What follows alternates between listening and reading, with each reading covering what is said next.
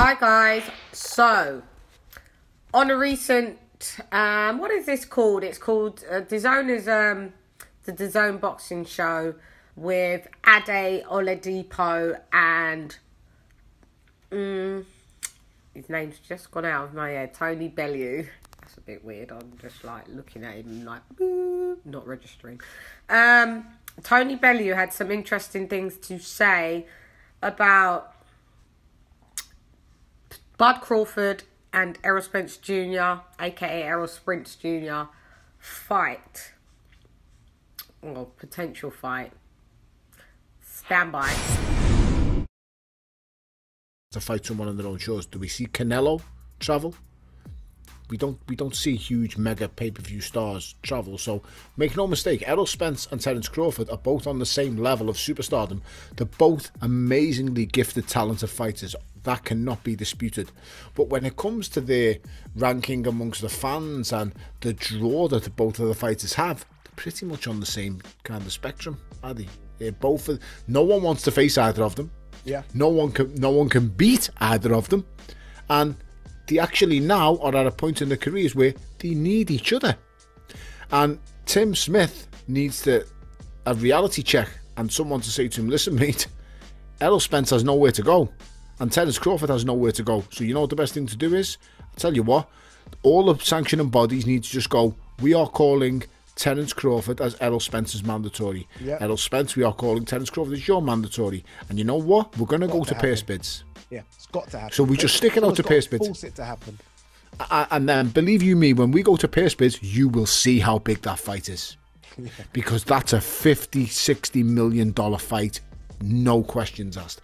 And it should just be, you've got belts, he's got belts, they get stuck in, and it's a 50-50 split. And I guarantee you now, the purse bid will be huge. Because whoever puts it on understands and knows that.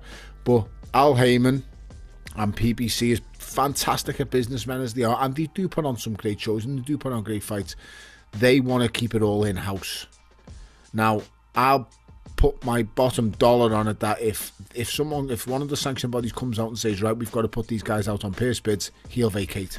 And he will vacate on the advice of Al Heyman and this Tim Smith. And that's such a disgraceful shame. This is why boxing goes so wrong at times, because the politics get involved in it.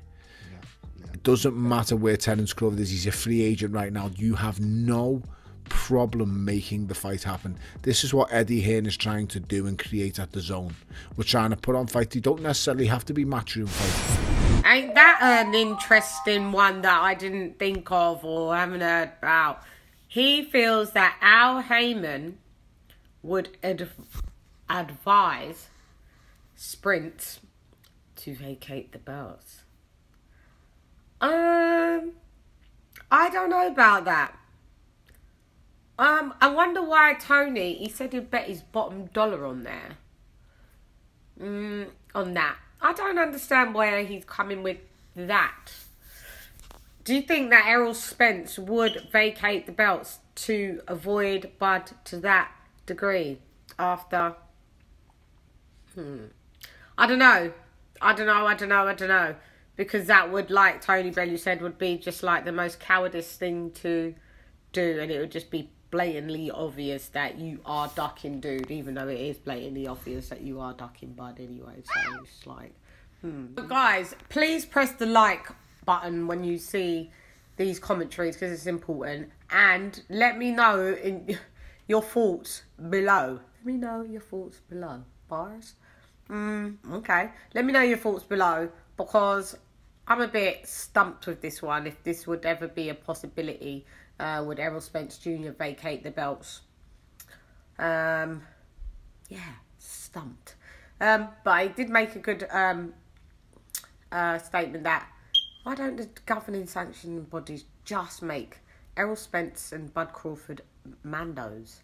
Like, just make them the mandos for each other now. Just like force it to happen. Anyway, I'm gone. Hey girl, it's LadyChann, rep none less. Come box with Chan. Gyan. Rah.